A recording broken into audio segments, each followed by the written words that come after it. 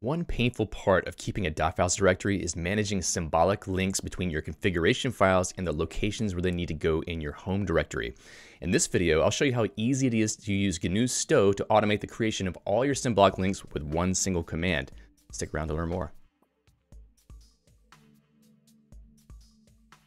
What's up, everybody? Welcome to System Crafters. I'm David Wilson, and I would like to ask you that if you enjoy this video, please click the like button below. It really helps out with the YouTube algorithm.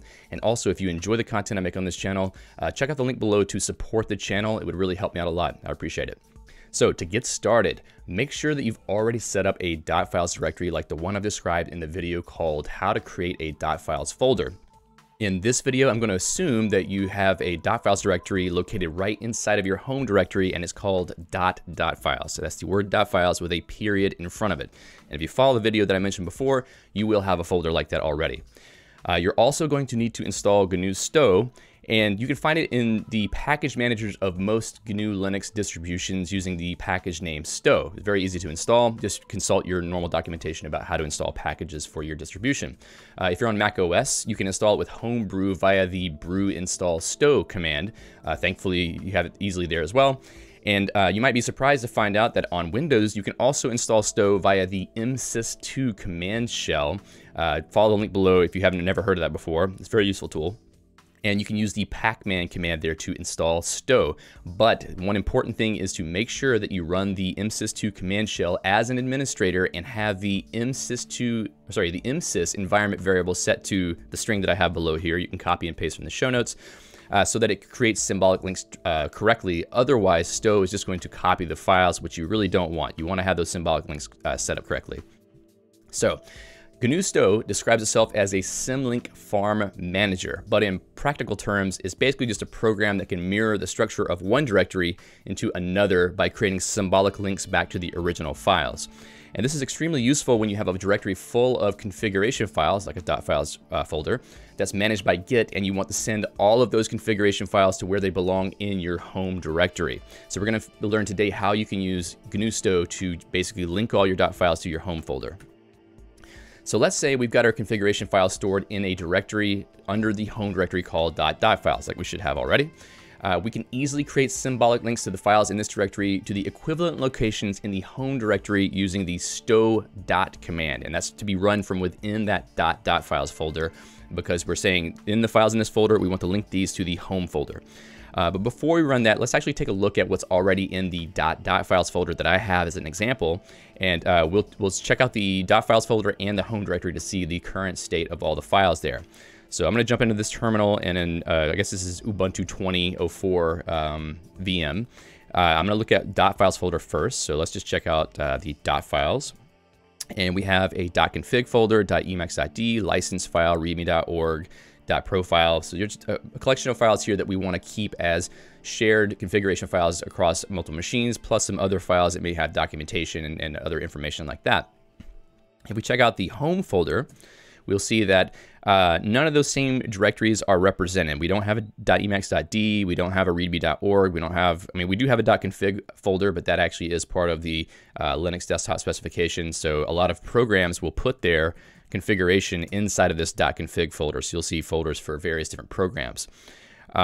So basically what we're going to do is try to symlink all of the files inside of this folder into the home folder so that our programs that we use can pick up the configuration files that we stored in our .files folder.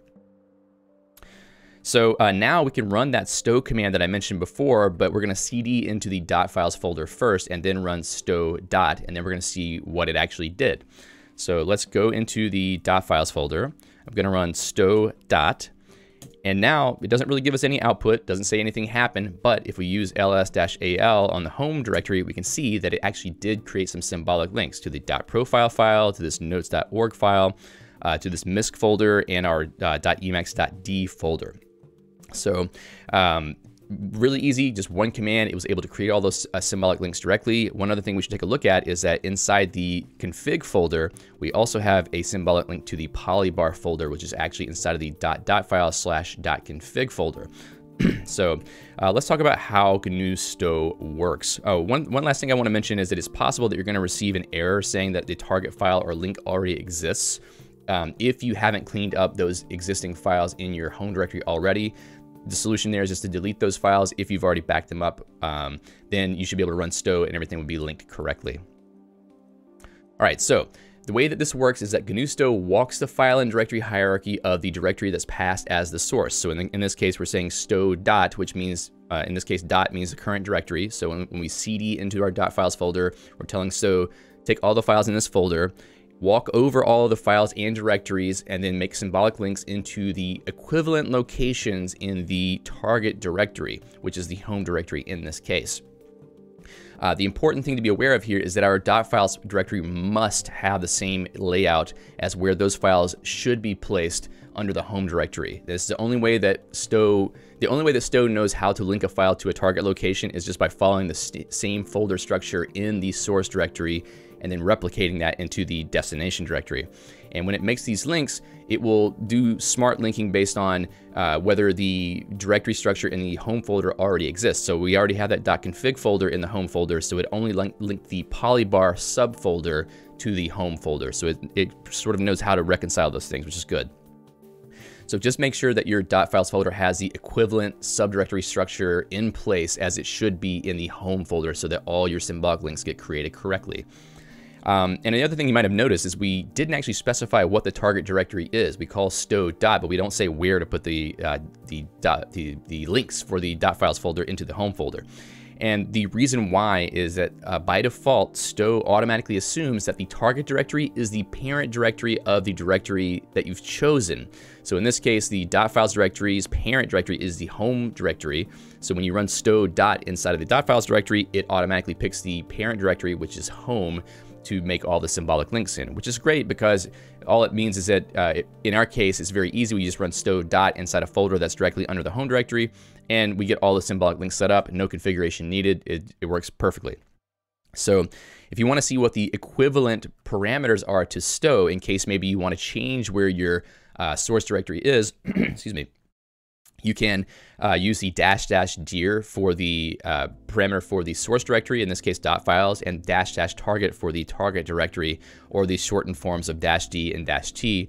And this means you have basically full control over where the source and target directories are. And a little tip here is that if you keep your .files directory somewhere other than the home folder, like let's say you have a folder where you keep all your Git repositories and you want to keep your .files folder there as well, you'll definitely need to use this -d and -t parameters to make sure that the right locations get picked. But you don't want to have to type that in every time you want to run stow. So definitely create a simple bash script that makes it easy to run stow with the correct parameters. And I'm actually going to show you an example, one of those a little bit later in this video that you can just take and use yourself if you want to. All right, so by default, GNU Stow actually does a pretty good job of ignoring common files and directories that you may not want to have linked back into your home directory. Like let's say a README file, a license file, source control folders like .git, etc. Those things don't need to be linked back. You really only want the configuration files to be linked. Now, if you check out this link I have here, it actually takes you to the GNU Stow documentation where it shows you the default list of ignore, or files and directories that are ignored. So if you want to know what's there by default, you can check that out. But let's say that you have other files or directories in your .files folder that you don't want to have linked into your home directory. For example, our .files folder actually has a file called notes.org, and that really doesn't need to be in the home folder. It's something that just stays in our .files repository. So if we want to skip files like this and not have them be linked, we can create another file inside of the .files folder called .stow local ignore. And if you've ever used Git before and you've seen a git ignore file, this is a similar concept where each line of this file should be a string or a regular expression representing any file or directory pattern that you do not want to have linked to your target folder. So you can see an example right here.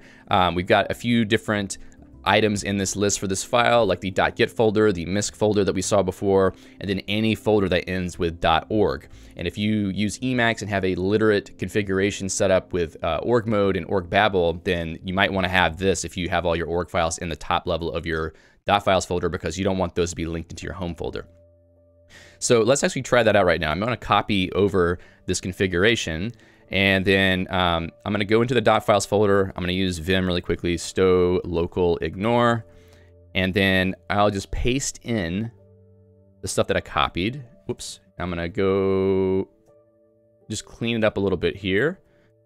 And now if I save this, then we can take a look at what's in our home folder. And I'm going to remove the stuff that we don't want and see if it gets recreated the next time we run stow. So I'm going to remove misc. I'm going to remove notes.org. So rmrf home notes.org, rmrf home misc. So now those things aren't there anymore.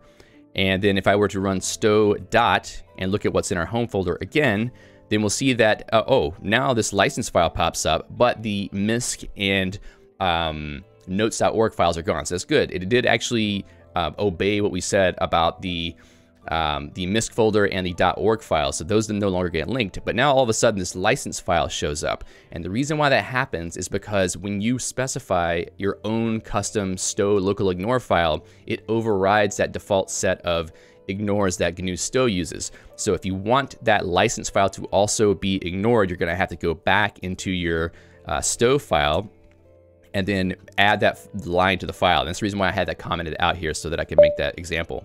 So I'm going to save this again. I'm going to go remove the license file or the symbolic link to the license file from the home folder. And we can see that it's gone now. And I'm going to run stow dot again. And then I'll look at the home folder one last time, and we'll see that the license file did not get created. So whenever you start having a lot more stuff in your .files folder, it's pretty likely that you're going to have to use a stow local ignore file. So just keep in mind that you're going to have to set up some stuff for that, and make sure that when you finally override the defaults, you're going to have to be a little bit more explicit about which things you want to ignore. So you can just use that example that I provided you with as a guide, and then add more things that you need to there. One last thing that I forgot to mention before is that when you run stow multiple times, it actually will just continue forward without giving you any errors, because what it does is it checks all the existing symbolic links to see if they're pointing to the desired target location. And if they already do point there, then it just does nothing. The only time it will ever complain to you is if you have a normal file in a location, or normal file or folder in a location where it's trying to place a link, then it will complain. But otherwise, you can run stow as many times as you want, and it will just have the same outcome, which is a really nice thing that it does. All right, so once again, you can just check out that link to the stow manual for types and syntax of ignore lists if you want to have see more about the ways that you specify those ignore listing basically. So cleaning up symbolic links. So like if some reason you would like to get rid of all the symbolic links that GNU Stow created in your home folder, you can actually do that very easily just by adding one extra parameter to the normal way that you invoke stow, which is the -D parameter. So I'm going to go back to our config here, take one last look at the home folder, and then I'm going to run stow-d dot, because we're still in the .files folder. And when I do that, I'll look at the home folder again, and now that .profile file is gone, .emacs.d folder is gone. It basically cleans up all of the symbolic links that it had created so that they're not there any longer. And you may not really need to do this ever, but in case you ever just want to clean up your home folder, get rid of all those symbolic links, that's a very quick and easy way to do that. So I just wanted to point that out.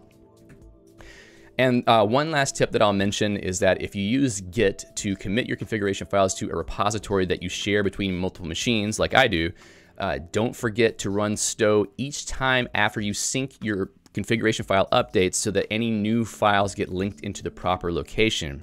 And you may wonder why after you sync all of a sudden your configuration is broken. It's probably because some file that you're expecting to have has not actually been linked into your home folder, so your configuration doesn't load correctly.